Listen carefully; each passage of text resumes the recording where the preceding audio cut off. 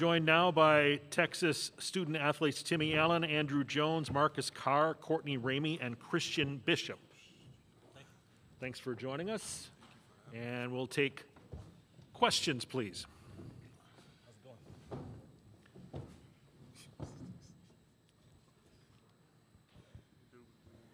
Brian Davis, Austin American Statesman. I guess I'll go with Courtney and Timmy and then let everybody else answer. Both you guys have had different journeys to get here, and I know everybody has an opinion on this, but what does it feel like to walk out there, see the logos, see the court, and to know that you're back here, and for Timmy that you're here? I'll let Timmy go first. It's fun. I'm just excited to be here. I'm blessed to be in this position with these guys. It's been a really fun year, so we're just looking to keep having fun down the stretch, play some ball. It's good to be back here, having another opportunity to play a good team tomorrow. Then it's just good to experience it with Marcus, Timmy, in their first NCAA appearance. If we could have Andrew and then Marcus and Christian weigh in, please. This is a great opportunity for us right now. This is the moment we dreamed of. This is the moment that we prepared for when we decided to come back to school and play together. So I look forward to actually, doing what we wanted to do to get this team together. Yeah, for me, it's exciting. It's the reason why I came here to play with these guys on this stage, and I'm really just looking forward to it. Yeah, that's the reason why we all do it, is for March. Yeah, Courtney, or I guess Andrew and then Courtney and Marcus, if you guys want to chime in. Virginia Tech, they shoot a lot of threes and shoot it at a high percentage. Do they remind you of anybody you guys have played this year, and what makes it so challenging to defend them at the three-point line? They're a good team, like any other team in this tournament. I think every team in this tournament is good, and then they have identity. And then I just think every game's going to be challenging, so we have to look at it like that, and they just have to prepare the right way. Like Courtney said, they're a really good team. We prepared for this, throughout the entire season, so we just got to go out there and give our best effort. Steve McGarvey, Associated Press. For Andrew and Courtney, I'm just wondering, how much have y'all used the way last season ended, the tournament loss to Abilene? How much is that motivation for y'all? Is that something you think about, or is it a deal where this team is so totally different from last year, new coach, a lot of changes in the nucleus, that it's just totally separate? Like you said, this is a new team, new situation, so we can't dwell on the past. We got a new coaching staff, an entirely new team, so we're just focused on this moment right now. Bob Ballou, CBS Austin, for Marcus and Courtney and Andrew. It's an interesting way to go about it that Chris has gone about it by starting the year basically saying we're going to play our best basketball in March. That's what our focus is going to be on. For Andrew and Courtney, was Shaka like that at all? Do you remember him not only, but talking so much about March? And for Marcus, just that kind of mentality of right now is it. This is what we're trying to do. I think they're two good coaches. I think they went about things differently, but their main goal was to win in March. That's every coach's goal, is to win in March. So I think that's where they were similar. I'll let Andrew answer the rest. Just like Courtney said, two different coaches, two different philosophies on how they go about the season and how they want us to play. So the main goal was to win championships. That was the most common goal between both coaches. And now that we're here and we have the opportunity, we just need to go out and play our best game, just like any other game. Kind of like what they're saying. Even with the coaches I've played for in the past, no coach is coaching to lose, and no coach isn't coaching to get to this point here in March. So that's always been the end goal. Like they said, each coach has their different philosophies, their different way of, the way they speak to their teams. But we knew this was just a huge goal for us. And what we wanted to do, so I feel like that's just why the emphasis was there. David Teal with the Richmond Times-Dispatch in Virginia. Andrew, what was your reaction when the Basketball Writers Association awarded you the most courageous, and how meaningful is that award? It was truly unexpected. Going into the season when I'm playing, I'm not necessarily looking for accolades or rewards. I just do things out of the kindness of my heart, and that reward that I've received, it means a lot to me, because of just the background and history of who started the award and what it stands for and what it means. And it just gives me insight that, continue to do what I'm doing. Cedric Golden, Austin American Statesman, for Timmy, Christian, and Marcus. Those two guys on the end are the OGs. They've walked these UT streets for years, and last year sucked for them.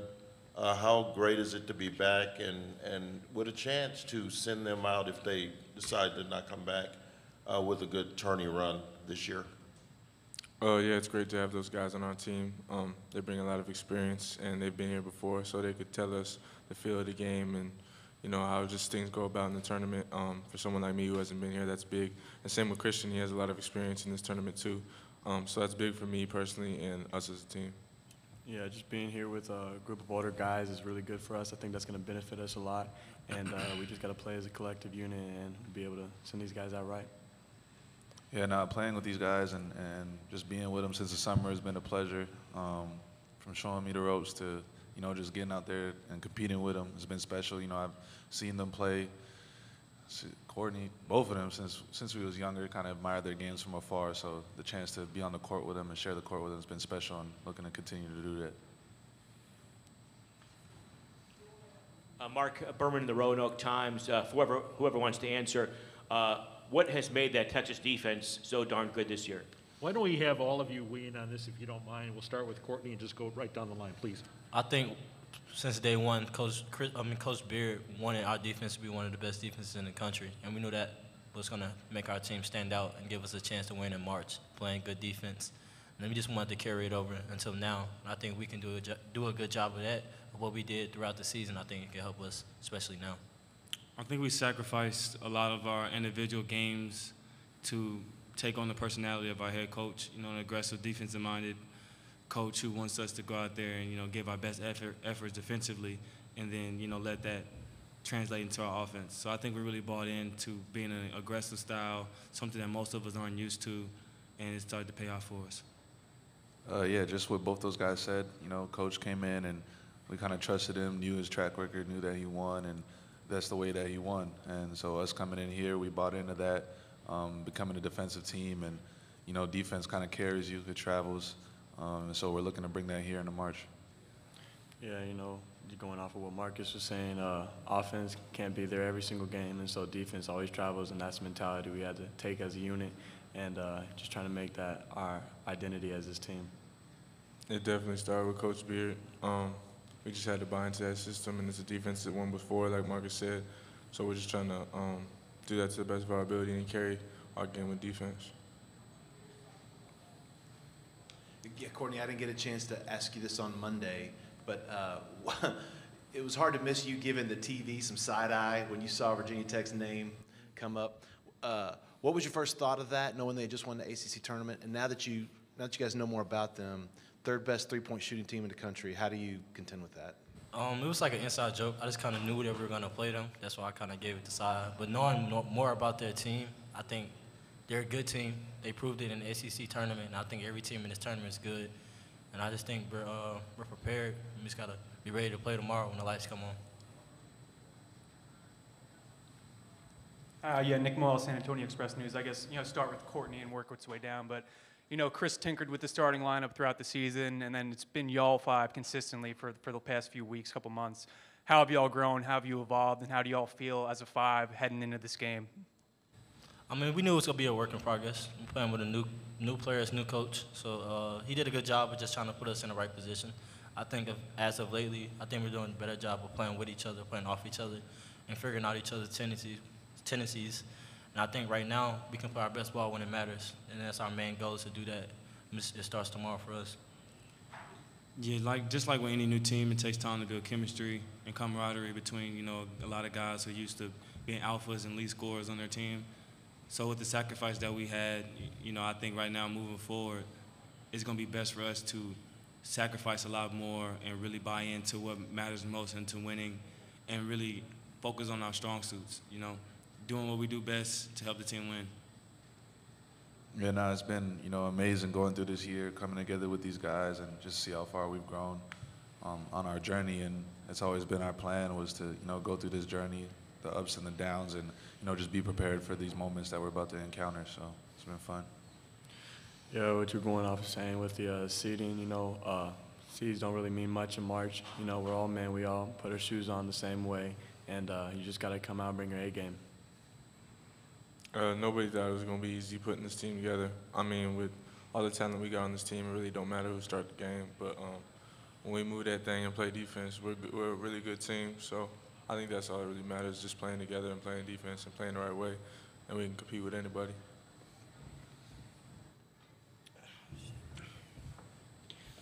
Yeah, for whoever wants to answer, how much is being an old team this year? Obviously, all you guys are seniors, and with all that experience, how much has that helped you win games this year? I mean, I feel like it goes a long way. I think throughout the history, older teams win, especially this time of the year. And I think all of us being older and being through a lot throughout the years of college basketball can go a long way. And I think we're coming together and we're as solid as we can be. And I think the others will agree with that too. If we can go down the line and start with Andrew, please. Just the same question, please. Being an older veteran team means a lot, you know, especially when you become connected around this time. That's the biggest part when it comes to March Madness. How well are you connected and how well can you execute a game plan? And it comes with maturity. And if we can show that our maturity and our age can be an asset and be a key component to us winning and playing well, it'll go a long way for us to, make a run in this tournament. Marcus? Yeah, kind of like what they're saying, the maturity aspect as well as just the experience. We've all played a lot of basketball up here and, been through a lot of situations. So now that we're together and at this point of the season, we can draw on our past experiences as a team together and even, experiences before that and really just make that come together, help each other, use each other, and, just go out there and play our best. Christian? Yeah, I'm thinking experience helps a lot when it comes to March, and just having a lot of veteran guys on the team will help the team as a unit, and it will benefit us out there on the court. Timmy? Like Marcus said, we all done played a lot of basketball, been in a lot of close situation games and just big games, period. So I think it'll help us down the stretch, and hopefully we can get off to a good start here. J.R. Radcliffe from the Milwaukee Journal-Sentinel. Andrew, with everything you've been through, I'm just curious what your emotions are coming into this tournament, and as we get, as you get closer to the end, one last tournament here, how you're feeling? It's amazing, man. It's probably one of the most ecstatic feelings I've ever had. Last year with COVID playing in the tournament was fun, but I never actually got the chance to experience true March Madness with the atmosphere and the hype that comes around it. So I'm excited to be able to come back for a consecutive year and make a run and hopefully go as far as we can. All right, that will do it for the student athletes. Good luck tomorrow. Thank you. Thank you for the question. Have a good one.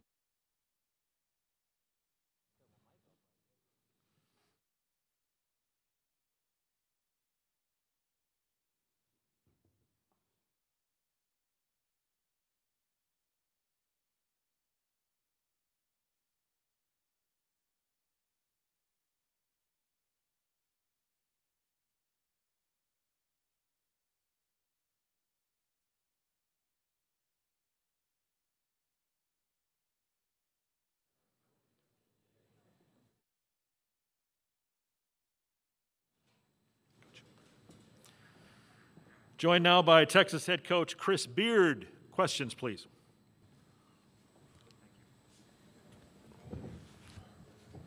Hey, Chris, Bob Blue, CBS Austin. Being undefeated in first-round games here in the NCAA tournament, what is it that you can do in March with your teams? Like, what's the recipe? How do you build that mindset for them throughout the year to get them to a point where they are playing their best basketball in March? Yeah, I think the bottom line is our players have won a lot of games in the NCAA tournament, and our players have had some success in the first round. But I've never scored a basket or gotten a rebound, so it's a player's game.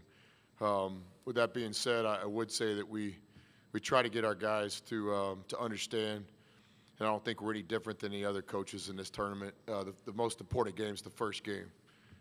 So we set ours up as a 4-team tournament.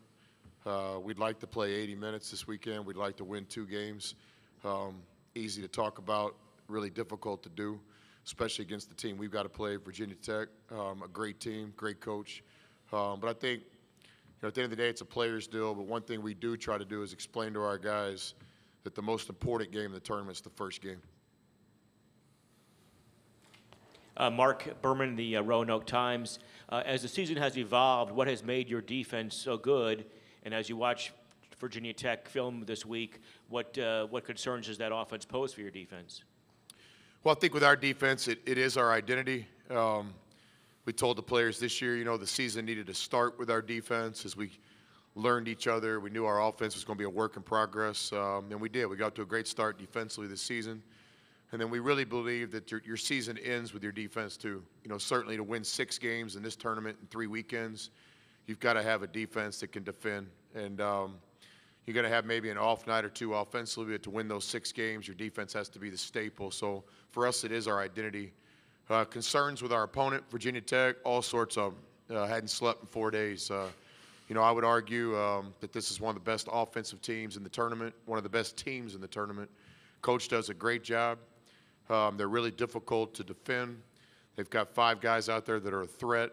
Obviously, the 3-point shot's a weapon, dribble penetration's a weapon, and they can throw the ball inside and play through the post. So they've got really good players. They've got an experienced team. Many of these guys played together last year in the NCAA tournament in a great first-round game against Florida. Obviously, Storm has had some success at Wofford and now picking right up where he left off on the biggest stage at Virginia Tech. So we got a lot of concerns. It's we're playing against a really well-coached team that's playing their best. I think 13 of their last 15. They just won the ACC tournament. They've been in this survive and advance mode for 4 games now. It'll be interesting to see how our guys respond because this is the first time we've been in survive and advance mode. As much as we've tried to emulate that this year, this is the first time we have to win to continue our season. Virginia Tech's been in this situation, in my opinion. Yep. Yeah, Coach Brian Davis, Austin American Statesman, kind of along those lines. It's one thing to talk about March in November and December, but it's another thing to get here, to see the logos, the press conference, the arena, all that. And how much are you watching the guys to make sure that they're not tight or nervous or whatever? Because for a lot of them, this is a first for them, and for the returning guys, they want to get that Abilene Christian taste out of their mouth.